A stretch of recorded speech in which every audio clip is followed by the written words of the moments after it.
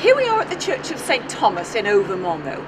I'd always thought that Monmouth was one of these Welsh settlements that developed outside English boroughs, but there's some evidence to suggest it might be older, isn't there? There is. There's a bit of archaeological evidence of earlier settlement in this area, but historically we only really know this bit from about the 12th century.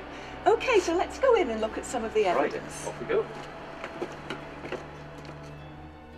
Now, if you come inside the church, you can see this wonderful Norman chancel arch with its chevron and dogtooth decoration, which I think must be part of the first phase of the building. I suppose it must be. The fabric is probably a little bit later than that. The church was built in the 12th century, I think, wasn't it? And dedicated to Thomas Becket, who of course was murdered in 1170, but subsequently canonised. Yes, so that gives us a good date for the start of the church. But then, of course, it was burnt down in 1233. It was part of a baronial rebellion against Henry III. What do we know about Henry? Well, the other thing we know about Henry, apart from the fact that he didn't get on with his barons, is that he was a very devout monarch. So when the church was burnt down, he gave timber from his forests the next year for it to be rebuilt. So that chancel arch presumably survives from the first phase, and then there's a 13th century building. Right, and lots has happened here since, hasn't it?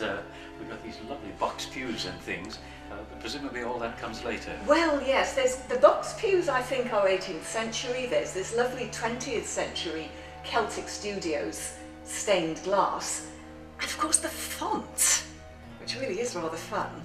Should we go and look at the font? Better have a look, yeah.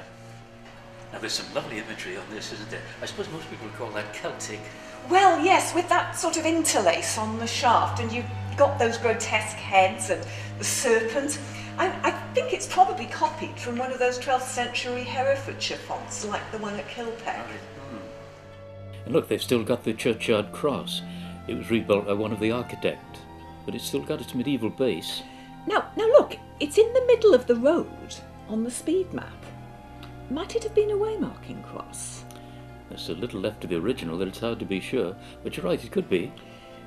Waymarking crosses were like churchyard crosses, but usually simpler, and they were placed at road junctions to show you the way.